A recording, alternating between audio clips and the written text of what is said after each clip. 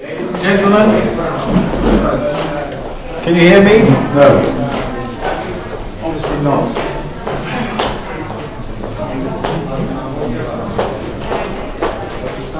How's that sound?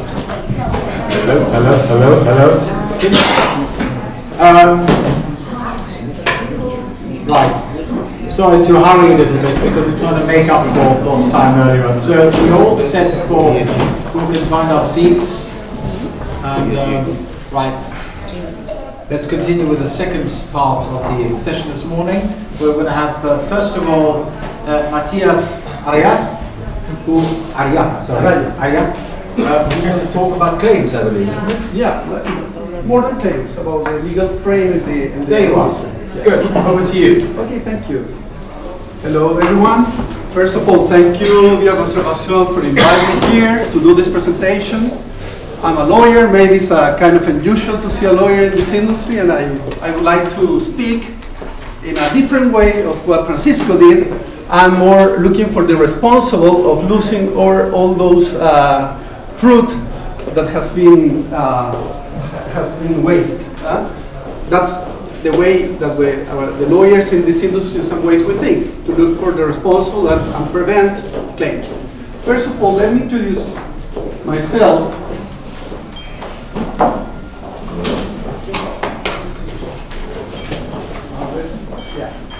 Okay, our law firm was founded in 2004. We are more than 14 years practicing law in the produce. We are being specialized in this industry. All our lawyers speak the same language as the growers, exporters. We advise our clients in different issues, like, for example, international commerce, specialized in produce. Second, water rights, which is very important in our country, in Chile. Third, issues regarding maritime and insurance claims, and as well as other issues like intellectual property related to the patents and varieties, and environmental law, labor law, everything related with the industry. We work with more than probably 120 exported companies on a regular basis in Chile and Peru. We have offices.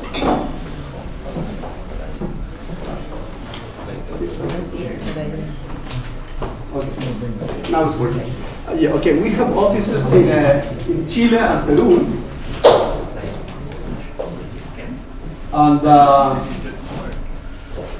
And in Lima, we are being more than 8 years there, so we are working with the most important exporters company from Lima. Okay, so we have a very clear picture about what is going on with Chilean exporters and Peruvian exporters. We have also clients in Latin America and other countries like Argentina, Central America, and we work as well with importers from Europe, some other from China, from the US, and especially the US. So we have a very clear picture about this industry. We have an office in China, very new office in Guangzhou, and we have in mind to open an office in California in the near future. So let's move forward. The way that we give our services to our clients basically focus on the prevention. We try that our clients work preventively. In some ways, the same way that you do when you sell your products. We're trying to make them react previously, not react afterwards. And that's it's a very complicated task sometimes.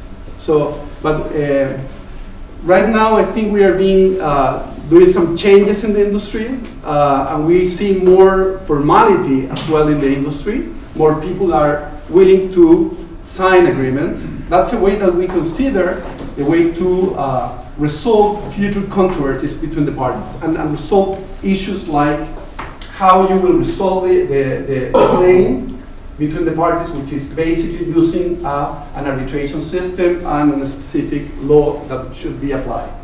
So we developed a system named ACE that we use with all our clients, and it's a very quick way to respond to the needs of our clients. For example, we have a client in Peru, Camposol, that they request a lot of contracts to us. We have in 48 hours a contract, basically using a system that we have in our internet, where they answer a few questions, and one of the most important one is know exactly with whom they're dealing with. So they put the name of the importer, and we have a tracking information about importers that has problems, that has faced controversy in the past, named remedies. So they know exactly with whom they're dealing, if there's someone that is facing problems right now, and then they start answering some questions very important for us, like which is the way that they're selling. They're selling on a fixed price, free consignment, minimum guarantee, price after sales, the four most famous way to sell the fruit in the world, okay? So those will create us, when they answer that question, then we know exactly the way that we need to start drafting that agreement. And so we put that agreement on the draft in internet. They know exactly the lawyer that is taking care of this, who is the lawyer who is reviewing this, all the changes on the same, and on the website, and everything is very, very easy. So that, using that system, we are being, even that we have an office, for example, in Peru, talking about distance, all our drafting is done in Chile with our team, as well in Argentina and Central America. So this has been a very reliable tool to create ways to prevent future conflicts with importers. And this is very, very important, because at the end you will see, and I will explain you why it's so important. Let's see, first of all, let's see an example of a case.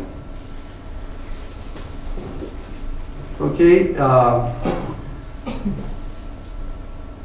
Okay, I would like to show you an example of a case. I was thinking something that we have faced very newly. As you know, Chile is exporting cherries, and we have been facing this season an incredible increasement on the volumes of cherries. We went from, mainly to China, we went from 18 million cherries boxes from the previous season, 2016-17, to the current season. We are near to 32 up to 35 million cases, almost a double. And all of those has been shipped to China. And almost all of them has arrived these last 2 weeks, previous the season, the New Year, Chinese New Year, okay? So it's very important to understand, and I would like to put you this example that really shows clearly the way that a grower, shipper can face huge problems. We have a case of an exporter from the south of Chile who has near 200,000 cases, and he's a very good exporter. He do everything that a grower exporter must do. He grows the fruit okay, take all the measures necessary to prevent, okay? Use first of all, hire transportation insurance. He found an importer from China and sent the 200,000 cases to China, full production there. How he met his importer? He met his importer in Hong Kong in the Fruit Logistica.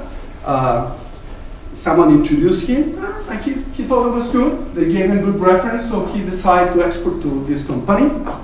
But we said that he took all the measures. As well, he took credit insurance for his operation, and they gave him some nice amount of credit for that company, which is very unusual to China. In China, general credit insurance doesn't give a lot of credit, very little bit of credit, a lack of information that's created a huge amount of problems on the shipments, because there's no information about importers. So in that specific case, our client was happy shipping. What was the way that he negotiated and get a deal? He get a deal of fixed price. They gave him $30 per case, 50% pay in advance against BL, and the 50% will be paid 30 days after arrival. Everything was fine, he received the money, but then after arrival, it passed 30 days, he didn't receive the money. 40 days, nothing. 45 days, he was so nervous, started calling the importer. He decided to do a harsh email, and then the importer said, don't forget, he sold it $30, but in that moment it was so much fruit in the market, then apply the rule, the classic rule in this industry. When you have a lot of fruit, the price will start to have problems, specifically, even though you have fixed price, mainly because this is a perishable product. And depends on the amount of the offer of fruit, will be the amount or the size of the loop that the importer will take. And in this case, took the biggest loop in the world and then start finding a lot of problem on the fruit. But the problem is to never mention that the fruit arrives with problem in a decent time. Which is decent? 3 days after arrival, the time necessary to call a surveyor and fulfill with the regulation of the insurance company. So it passed 30 days. When he asked for the fruit was sold, but he said, sorry, I can't pay you the 50% in that amount that you was expecting, $15, because your fruit arrived not good, arrived with condition problems. Well, so he sent him an inspection, some notes of a quality control inspector. It is the same of a surveyor? No, it is not the same. So what he has to do, he said, okay, I'm not going to argue more with that importer, and call directly to the credit insurance company. So he called the credit insurance company. What happened? The credit insurance company started checking everything and said, okay, I see a controversy. What? Yes, I see a controversy, so we can't pay you. We don't pay controversies. We just pay non-payment or bankruptcies. So you're not going to be paid. What I will do facing this situation? And the problem was he wasn't advised, because he didn't have any way to resolve a conflict. He will have to go to China, to a court in China, with a judge that doesn't know nothing about fruit, nothing about how to do, and forgot that exist ways to resolve conflicts in the world. Specialized, fast, inexpensive, which is, for example, use the Chinese Economic Trade Arbitration Commission, for example, or CAFL, we talk about that. He didn't use that. So at the end, he was in deep problem, and at the end, probably, he accepted the last offer done by this importer in order to get the money. Just wanted to explain you about this case, because it's something that happens currently in this industry. Because people don't take measures before, in advance, not prevent. And I think you face the same type of problem in your business. So I would like to see this that I'm showing you about the prevention. Okay? First of all, when I say credit assessment of a business partner, it's very important to know with whom you're working with. There's too many importers outside, and too many that are not very good, some of them very not reliable, and some others very good. But all of them, they have different ways to work.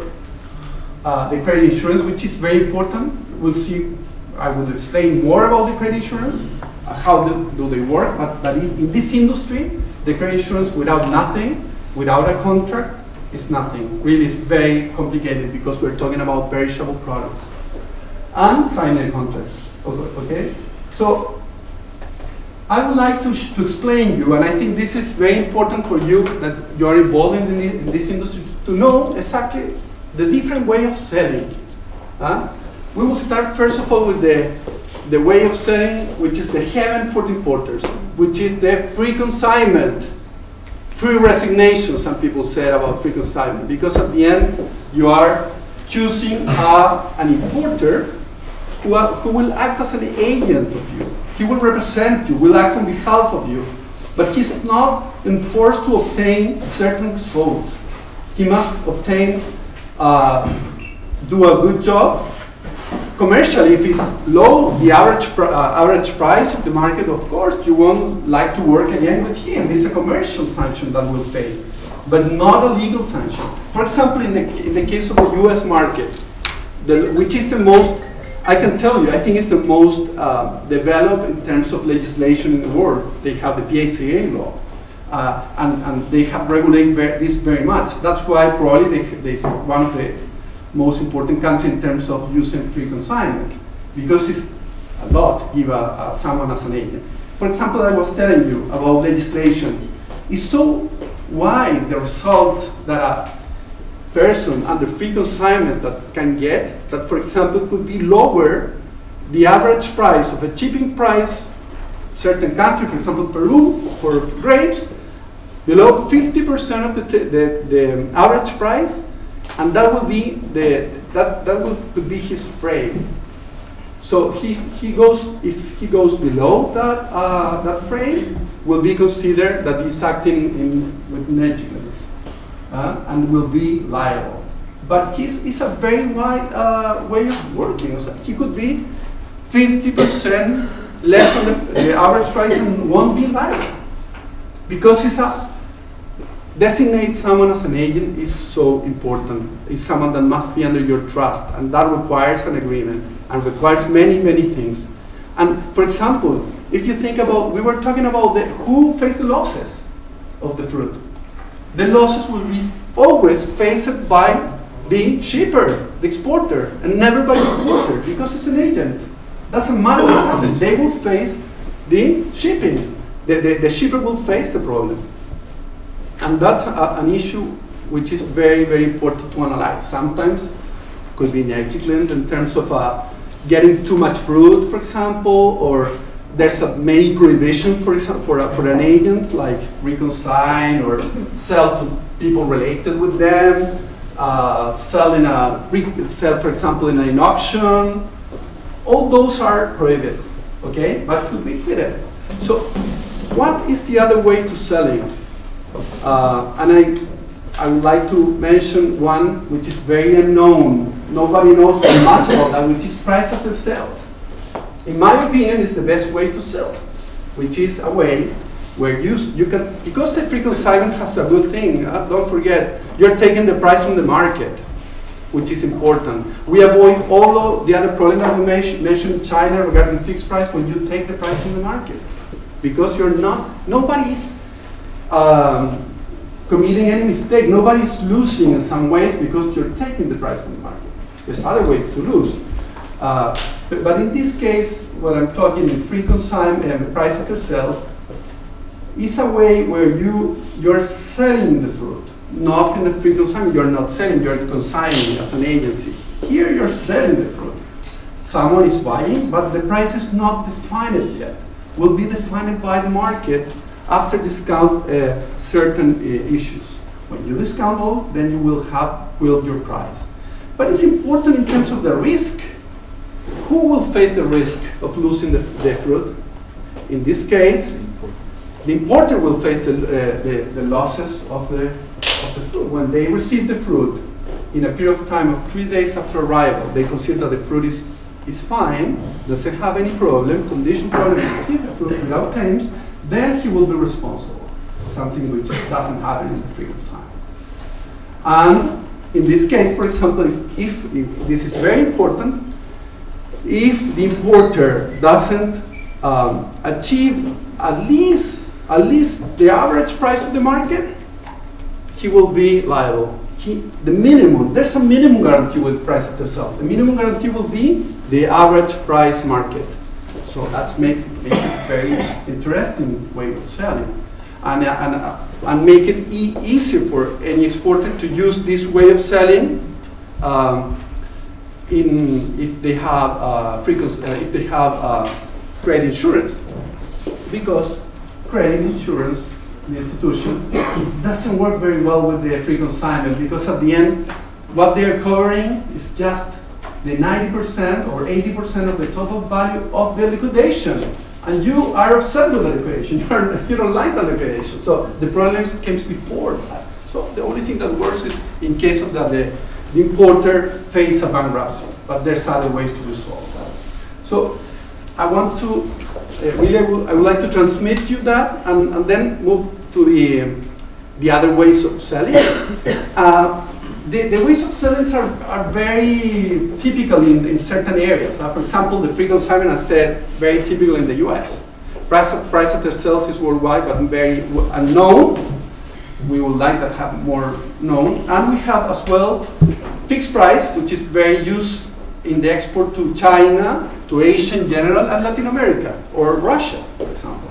But Europe is more used the minimum guarantee, which is a combination of free consignment and fixed price. Because the agent, in this case, in case the European case, is so really trusts himself so much that will say, okay, I can have a performance guarantee for you. I can achieve this, and I can offer you this.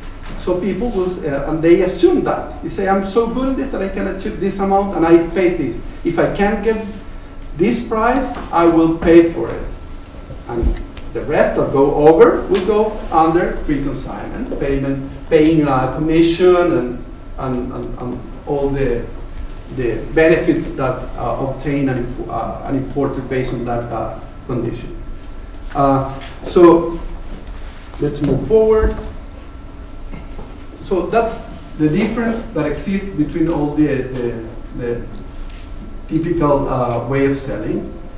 So we need, when I said a contract, which are the typical issues that you need to consider in a contract. We said way to resolve the conflict, law applicable, the way of selling that we mentioned, the different ways of selling. And there's many other issues that you may consider. For example, something that is quite related with you. For example, it's very common that people request that importers exercise some duties, for example, to recover the temperature recorders as a duty for the importer. The duty for importer to call the official surveyor of the maritime company and do a joint inspection with the shipping line in case of a claim.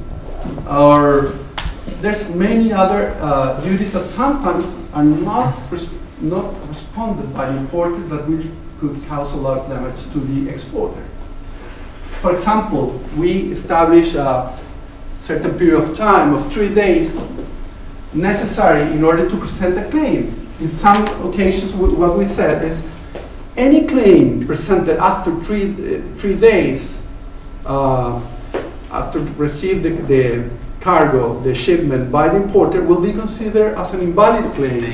So we will not accept any claim after.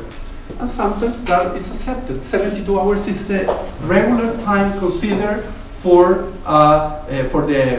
almost all the German insurance policy, which are the most famous in this industry, and probably the majority of them.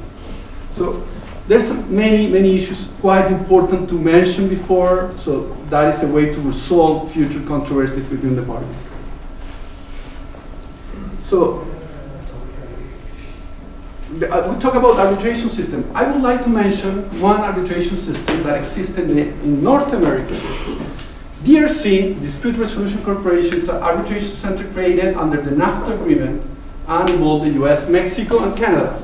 And this system is very special. People become members of the DRC, and then all the trade that exists between these countries, but as well as foreign countries that export to these countries, or they do business with brokers that are, for example, in North America, but we import with third parties which are in China, then you can use DRC. And the DRC fulfilled with some important issues in this industry, which is have an organization specialized in the produce industry, reliable, very low cost. We can say that controversies below $50,000 US could be handled in a period of time of 30 days with an arbitration, very limited in terms of amount of money on cost. Or over 50,000, you have an arbitration system with a demand, counter demand, and will take a little bit more time, but less time than a regular case in a regular jurisdiction. There's another one in Europe that I think has less limitation in terms of with whom they work with, which is the CAIFL, Cámara de Centro Arbitrage Fruit Legume, under the the Chamber of Commerce of Paris.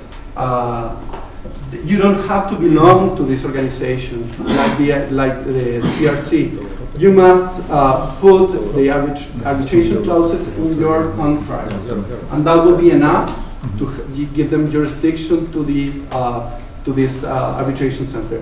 In international commerce, always people ask me, hey, you need to sign in front of a notary contract. No, you just need to sign it and send it by email. That's enough to show that you signed that agreement, and then you are liable or will be enforceable, that agreement. There's another trade arbitration system, STN, Safe Trade Network, for produce, that also, what they do is to have members to become part of this organization, and then if you're a member of that organization, your counterpart as well, then you have a way to resolve the conflict, basically using CFL or other way of resolving conflicts.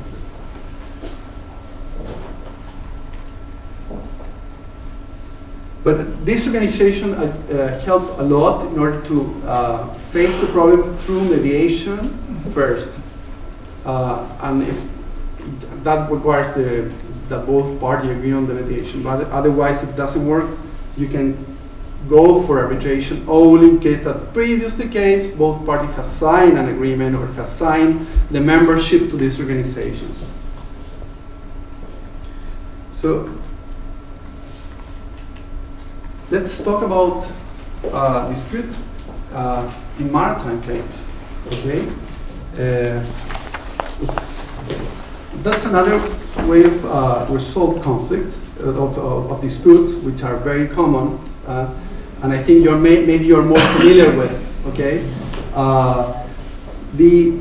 this type of problems occur very often.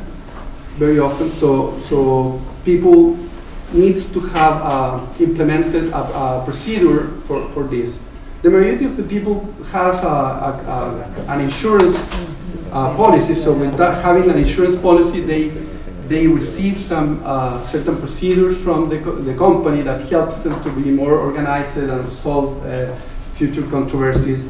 But there's other people that doesn't know that even that they don't have a transportation insurance, they can claim anyhow. They can go against the vessel line and request and start a claim procedure.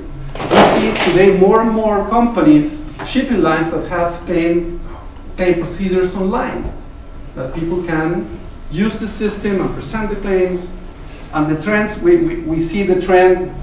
Like, for example, what is doing Maersk right now regarding the temperature control online, where they're offering free access to people that sign an agreement, free access to the temperature online, which, in my opinion as a lawyer, I said you should always keep your own temperature recorder, because otherwise they control the information. There's no one independent, even that is online, and maybe will be very helpful, but it's not enough to replace your own temperature recorders.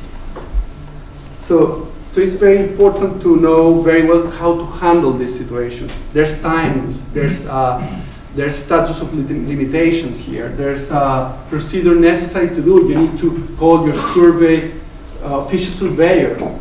You don't have a company, an insurance policy for transportation, then you may contact one surveyor from a list. I don't know, the Crawford list, for example, which is almost in all the world. And you can call them and get your report, because otherwise it will be so difficult for a specialized lawyer in maritime to claim against the vessel line if you don't have a survey report. So it's, as Francisco said regarding temperature,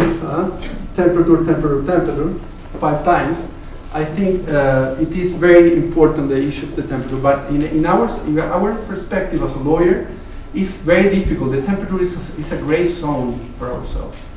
You see better cases in the black or white zone when, for example, when you have a spoilage of water, or definitely the container didn't work completely, was not connected.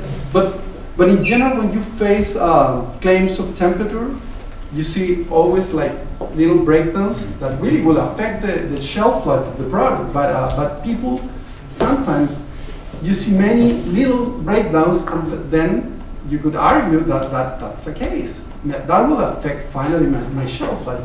But sometimes you see breakdowns, big breakdowns, that really goes below the temperature that you put in your booking, which is very important, the temperature that you indicate in your booking. Table grades, for example, 0 or -0 degrees. If they go over on a certain period of time, then with a proper help of an expert, you can prove that that really affects your shelf life, and then you have a case. But in general, the surveyor, especially official surveyor, which are those that are paid by the insurance company, never are so clear when they are talking about temperature. I see so many issues sometimes that they argue that are inherent bias behind maybe this temperature of really what they do is just to trigger the problem. But what is first, the temperature or the inherent bias that was inside that specific product? So it's quite interesting, and I think that we see so many. Probably the majority of the cases are in that area, in temperature. But also we see a lot of delays that affect, and people requested to get the market price on that period of time. And there's legislation that establishes limitation in terms of the liability of the shipping lines, in terms of the value that the exporters should get, but never get because arrive late. For example, typical case: someone who is shipping before Chinese New Year and doesn't arrive on the 16th. You arrive 2 days after. Then you have a big losses there. Who will face that?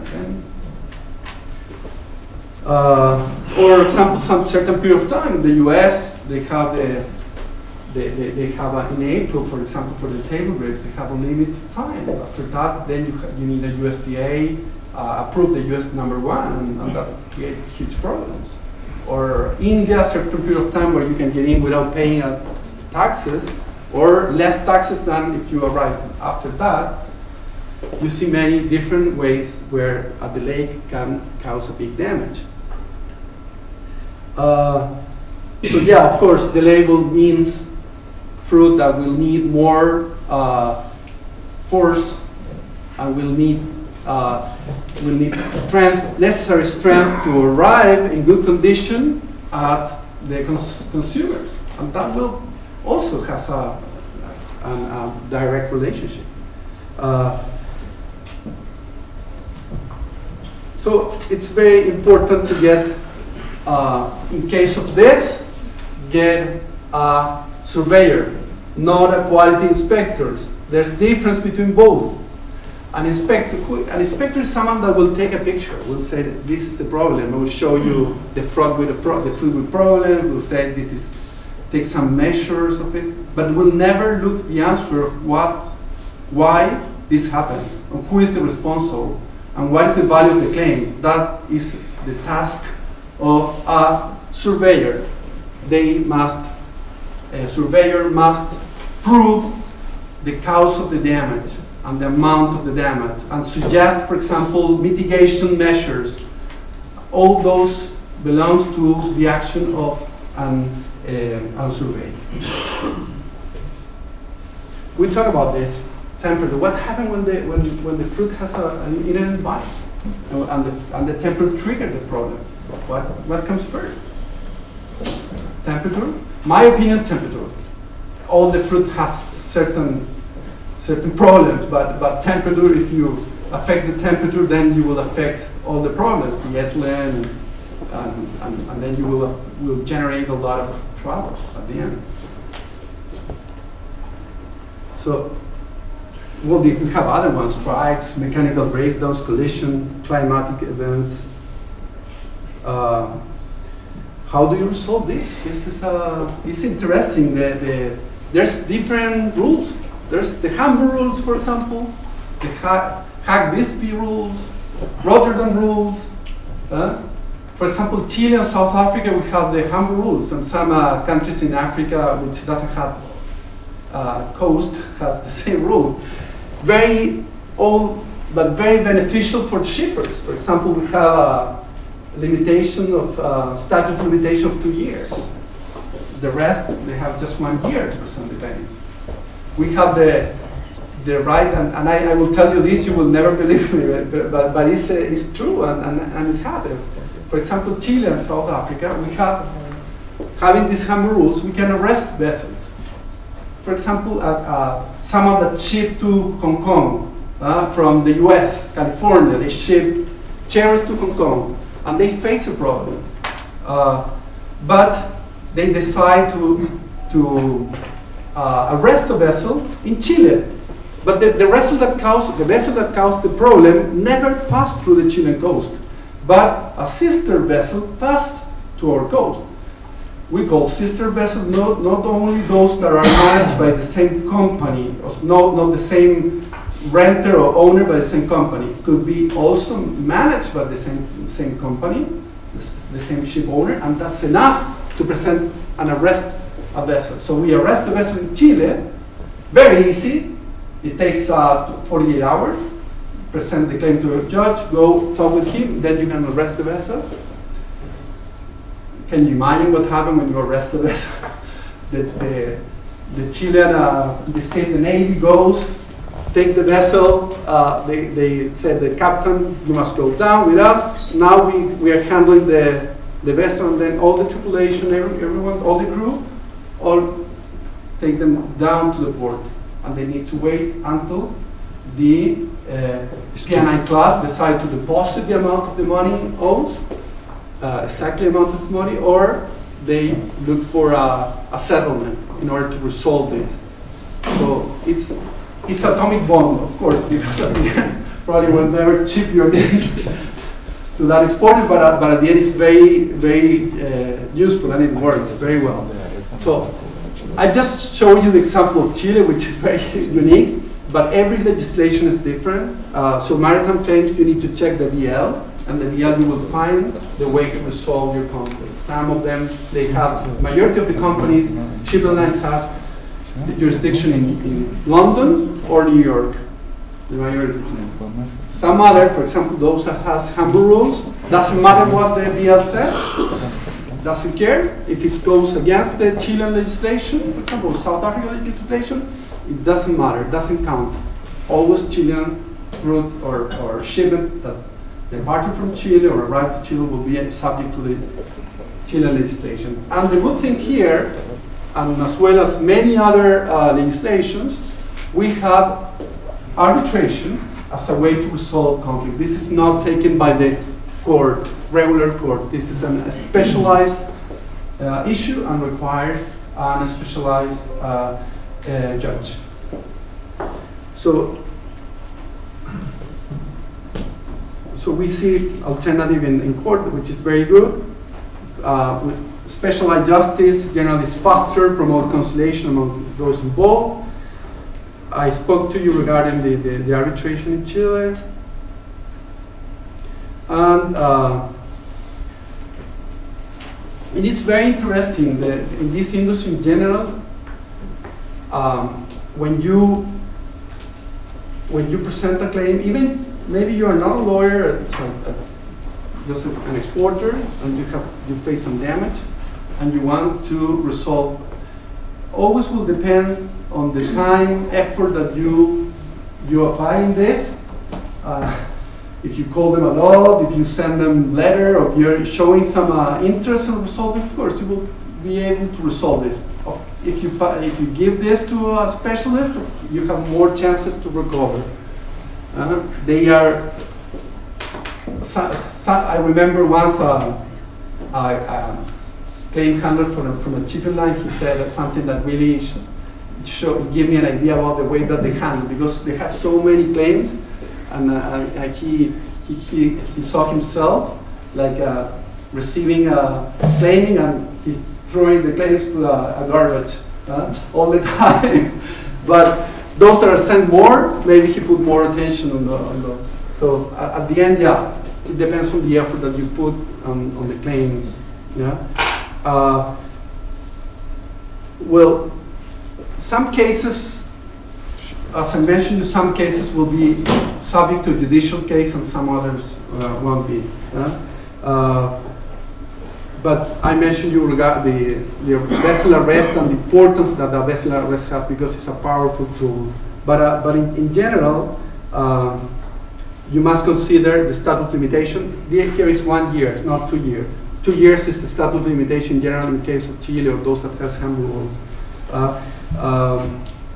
And the importance of being resolved by an arbitrator in this period of time. And there are some limits regarding the amount that could be considered for being taken care by a judge. Let me see. Right. This is talk about the Chilean way, which is always by the resolution of these cases will be done through an arbitration, but the court designated the arbitrators if the parties doesn't agree between themselves to find an arbitrator. Regarding, you need to consider as well the claims that may happen during ground transportation. Those have different time to resolve. In this case, 6 months. Conflicts are resolved in ordinary courts. Air claims, quite interesting. Which, if I have a claim with an international airline, what I need to see, the Montreal Convention. The majority of the country has approved that convention in order to regulate the transportation of cargo. Deadline, time of limitation is 2 years. And this is almost in all the countries is carried in a regular court. So some of the conclusions that we may take today in this very unusual presentation. I bet you that I never see a lawyer in this type of presentation, but really is something which is very important. First of all, the importance of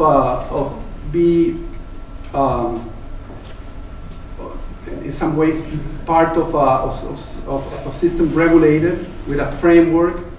I used to hear all the time that people said, no, this business is based on trust. Yes, it's based on trust, but it's changing in some ways because so many mistakes, so many people that are losing money. So we need.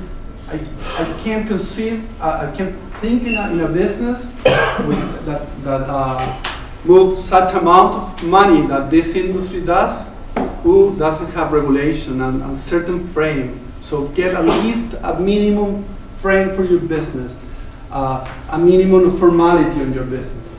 Always the people that give the credit should be aware and be worried about to whom they're giving the credit. So growers, shippers, they must be aware of this, and your clients at the end. Second, advantage of digital area.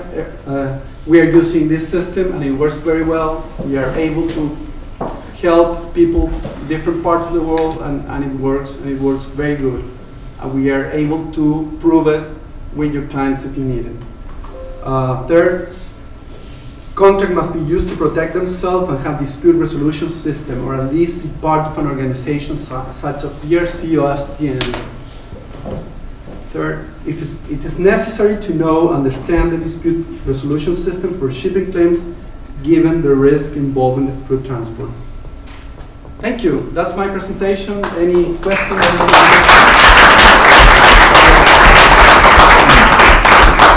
Thank you very much, Matías. I would still actually have a question, a comment as well. Can you insure against delay? Yes. Shipping delay? Yes, of course. Can you insure against delay? In other words, the shipping company... It has some limitation, the German policy. Exclusions. So yes, some limitation in terms of amount of money that could be considered. And the legislation in general, I can speak about the Chilean legislation has limit as well. So I'm afraid that in general the legislation worldwide, the free system, rather than Hack-Bixby and Hamburg, has limitation on this. Okay, let's take an example. For example, a ship is due to leave the ports of Hamburg on day 1. But it will not leave on day 1 because there is a storm brewing up over the North Sea. So therefore, the ship's being delayed, and the next port of call, let's say Denmark, not very far, the ship doesn't sail. As a result, the consignment of bananas in Aarhus cannot be sold at the price as expected. So that type of delay, is that not covered? Is it covered or is it not covered? That is not covered because Exactly. it's an act of law. Exactly. So, but let's make this slightly more interesting. The weather forecast that morning was that there was going to be fair weather, and the ship started to sail, but then decided there was a storm, and therefore called the next port and didn't actually go to the next port, and you still had the delay. So again, so you could say, oh, it's an act of God. Maybe that in that case not, because there are some ways to prevent. Exactly. So in other words, there's the weather forecast, and what we can say in some question, it's if the shipping company can be proved that they ignored a weather forecast and decided to sail, although they shouldn't have sailed, and there's been a problem, it's a problem of the shipping company and not the receiver. Exactly. So these are cases. Absolutely. There's been actually a case like that. All the time. I remember we are facing, for example, in Chile, the cases of strikes in the port that happened like 4 years ago. But the strike were, you may say, okay, strike is covered, but the German insurers, they decide to limit it completely and they take out that clause. And now they put it again. But in that time, it does exist. In that time, the clause. But we consider the company argued, no, this is force majeure, not out of force majeure. But it wasn't force majeure because it was feasible for them to know that the people are going for strike. Exactly. So in other words, And they if the weather didn't do forecast gets now. better these days. In other words, if you can forecast better, that means actually the erosion of the shipping lines. You say, oh, we're going to have a force majeure, force majeure. And they would say, it's force majeure or inherent vice. In other words, that's what they always try to say. Inherent vice, not my fault, someone else's fault. That's the way they would argue. On the other hand, the shipping company would say, well, you didn't deliver the container on time. Your container was late. How many containers don't arrive on time in the port? So therefore, sometimes the boxes is left behind. They call them rolled boxes. Whose fault is that? Exactly. That's the fault of the shipper, because he didn't deliver the container when he should have done. So there's basically all these different areas. But I was going to ask you a very simple question. We've seen a transition from conventional shipping to container shipping. And I think Chile is quite a good example because you still have quite a lot of conventional shipping in proportion to the total. Have you seen more claims in conventional or more claims in reefer containers?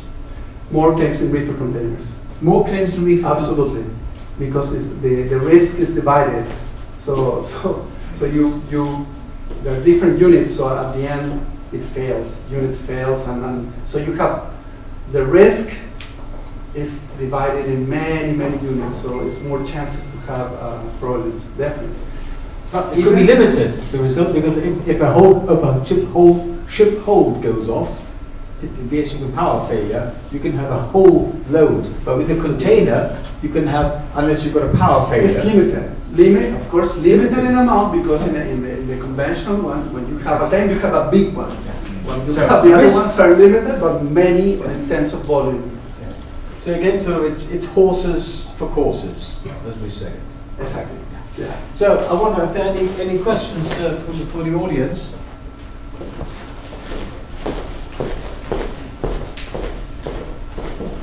Well, I got one. It's just kind of very big. Oh, sorry. So, your name? So, yes, actually, my name is Austin, and I'm actually the temperature guy. Okay. So, yeah, I've got one question regarding temperature recorder. It's just mentioned which you're using for evidence in the claim. The question is, how do you judge the quality of this temperature report in two different aspects? One is the quality of the product, and the other is the placement of the record. If it is correct place or if it's placed somewhere which is not which is incorrect. How do you judge and then take it as an actual evidence? First of all, it's a reference. Those the temperature recorders are a reference for in court. When you have problems with the temperature recorders, your own temperature recorder or the shipper's temperature recorders, then you need to see it. Maybe you're facing a problem. Always it's important to know where you put. In general, in container, you try to use two temperature recorders. One in the coldest point and the other one in the hottest point, below the equipment and at the end of the near the door. Suppose it's the coldest part. Those are the main parts, and those. First of all, you have the chance to request a validation by the company that sells the temperature recorders, and always will take you to the official temperature recorders of the container, where you will see, but those never are released by the company, except if you present a claim in court against them, so they must show the records of the container's temperature recorder, and then the temperature official that came inside the container. So always, instrument will be witnesses necessary to prove that shipments failed in the cold chain. So it's like a comparison of the shipping company's temperature and also the ones you have with you. Yes, okay. Without your witness, you will never know that your shipment faced a temperature problem. Maybe you can suspicious, you can raise an hypothesis about that, but not without your witness, which are your temperature recorders, that shows that really exists a problem, that finally will take you to the official registration, which is the one that came with the container. So is there actually a list of the temperature recorders that is like certified to use, and it's certified by you or it's by? No. The certification is just an alternative that you can use. Not necessary. It's basically the company tells you that the product was in good shape and it works properly, and the information that is correct. Okay. Thank you very much. I think the question is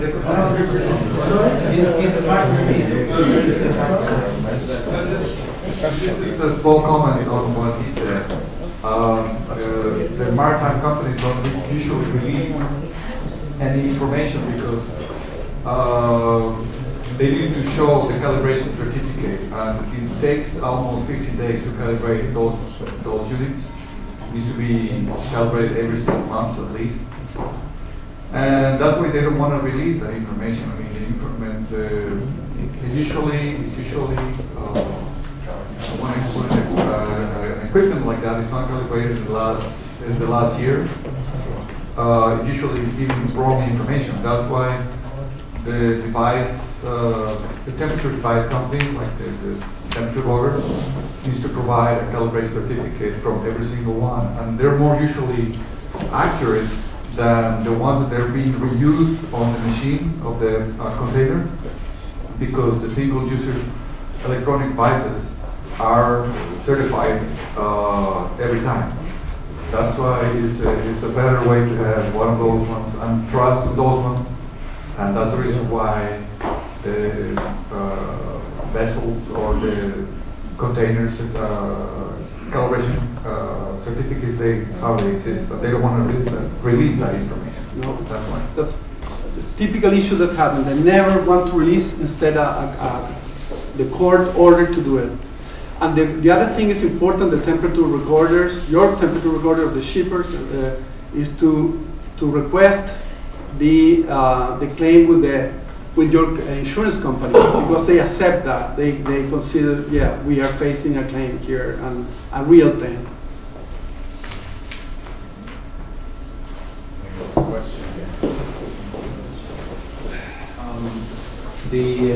Basically, you were talking about being proactive and basically prevent anything from happening in the first place. And from the post-harvest standpoint, and since many of the audience here are basically partners that deal with exporters directly, I would like you to clarify whether, actually clarify that no matter what system, no matter how many precautions, legal precautions, when there's a claiming situation, when something happens, when something goes south, the exporter is always going to lose some. He can retrieve a big portion of it, but it's never going to actually get back all the value that he shipped if something happens. Is that correct? Well, of course, what we are doing here in prevention is to limitate the problems. We will never replace the problem, always will exist. But in case of not doing that, your problems and your losses will be much higher than those that you can expect without, if you take the necessary measures to avoid the problems. It's a risky business from the very beginning up to you're selling your fruit and it's consumed. In the case of free consignment, you face so many different problems. So it is important that the shipper, grower, and shipper has the mentality of prevention. And I totally agree with you in this. It is difficult sometimes. They consider this is expensive. But I can tell you, in the legal standpoint of view, after that they face problems in the past, they remember that and they try to avoid that in the future, so they take the measures. It reminds me like what happens sometimes in our country, that they put green lights and the red and green lights for cars just after accidents, you know. Sometimes happen that. So I think it's an issue that sometimes our shippers face. Thank you. Are there any other questions? If not, we can move on to our next speaker. Okay, thank you very much. Thank you very much.